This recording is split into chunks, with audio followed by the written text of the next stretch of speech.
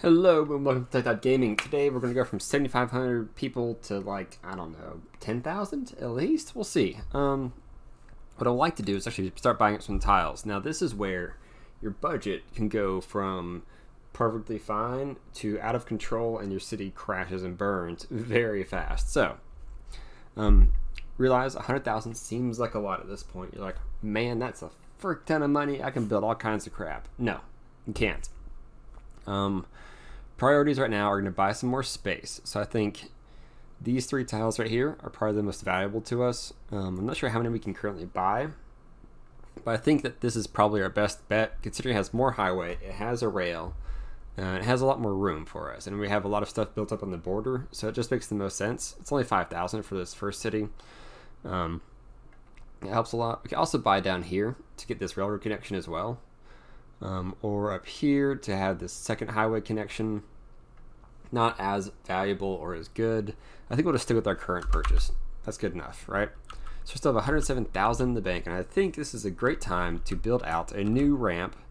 I think a big connecting road right here, like a full-size avenue with on and off ramps. Maybe a small little like high-density area right here would be pretty smart. Maybe use this as the thoroughfare that goes across the highway. I think that'll be a good first move. So 6 lanes is pretty much my go-to. You can do the 4 lanes, but since it's literally the same size as 6 lanes and doesn't cost that much like less than 6 lanes, you might as well just do 6-lane roads. So I think right here would be a good start. Go page up, and we're gonna do a nice, very regular crossing, right? And page back down. And then we're not really going to build out too much further right now. So I think maybe have it go towards the river is a good start. We can always move it later. Nothing is permanent in this game. You can literally change everything if you wanted to. All right, so now I want to do like a perfect 90-degree angle with this road and this road right here. So I'm going to come out just like that. And then I'm going to take the curve tool, come out, and then do my first click on this dotted line that comes out from the end of this road. That will ensure the turn is properly proportioned. And then if I do click it right here, it actually is a little bit of an overturn. And I don't think I have enough room. Well, that's fine. It's fine. It's not even really noticeable once there's buildings and crap. Yeah, it's not a problem. So that one's done. Let's go ahead and go knock out this side. We'll just do 2 units that way. I'm actually going to try and come from this side as well. All right. So if I line it up just like this, you can see how there's kind of like a parallel zoning on each side. That's probably the best way to get the most smooth turns out of this tool. And I think that looks pretty good. So now we can put some commercial in. I'm not going to put high density just yet. This side of town is just not ready for any kind of high density, and there's not much point in it. And then we can put some residential in over here. Or, ooh, this would be a good spot for a office complex. Let's go ahead and do that real quick. Office complex, I almost always do a really basic, just kind of like a gridded kind of area. I mean, you can always make it fancy if you want.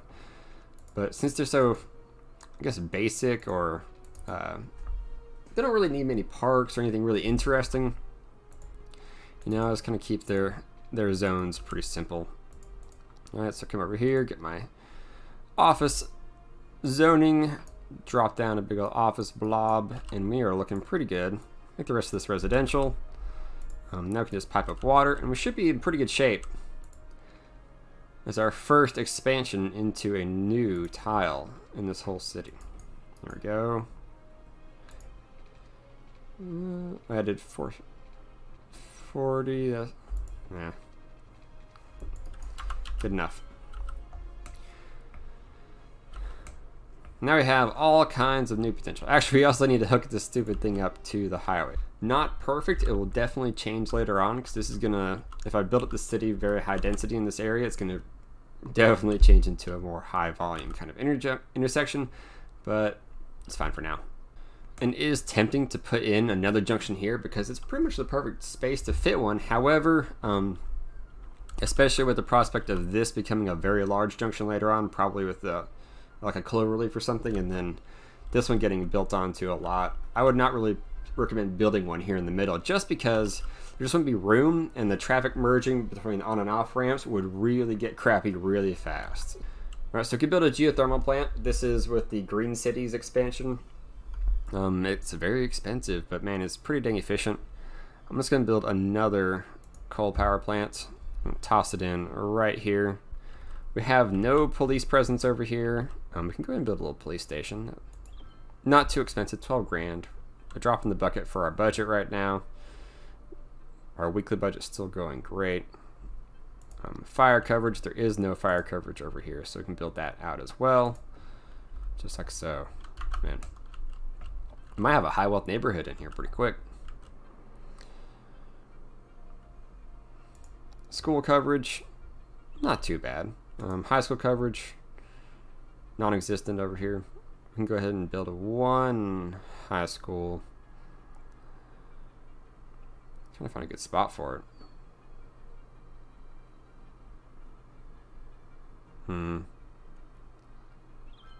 Yeah, right there's a good spot. Boom. Look at the happy people. There's so many happy people. Hey, look at that. Small city, 9,500. Wow. So now we have cable cars, monorails. Ooh. Giant multi-platform train stations. Metros. Ooh, hydro power plants. Amazing power plant.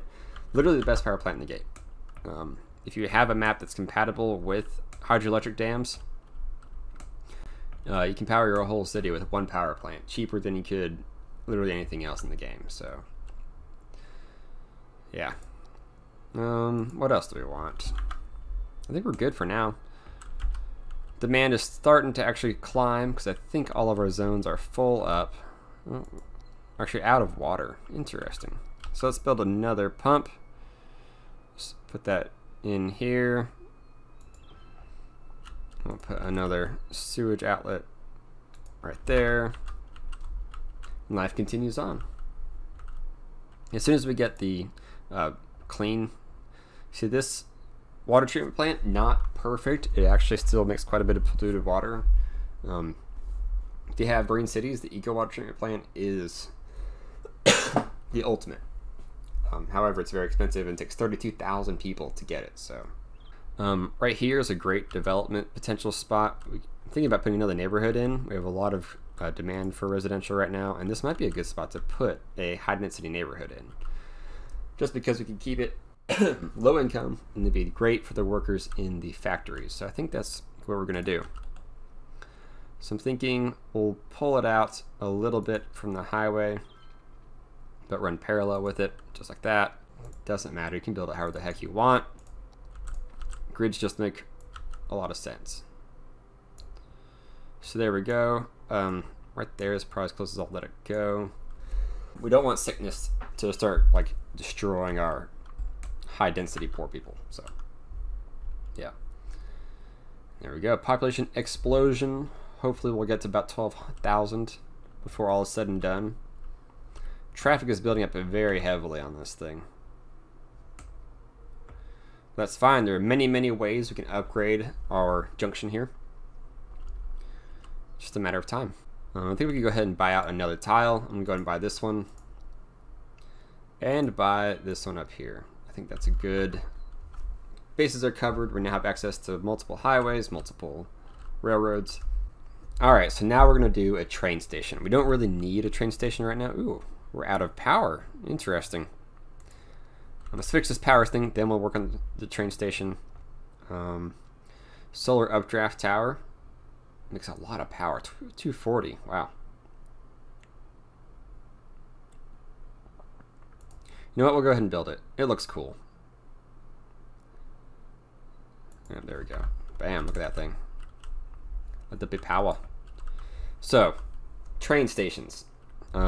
Things you need to know about building train stations include building roads to the train station, and that's probably the main thing, is building roads to the train station. You gotta think, you want it to be one continuous loop where traffic never stops for at least a good distance, and you don't want any interruptions. So I'm gonna try and have it to where the traffic comes down this way, goes to the train station, then comes back out on this side, and that should be a very cyclical thing where it won't interfere with itself. Because traffic can get very crazy with train stations very fast. Alright, so we're going to build out like this. We're going to build a little turn. Build that out, and then I think we'll actually just run it.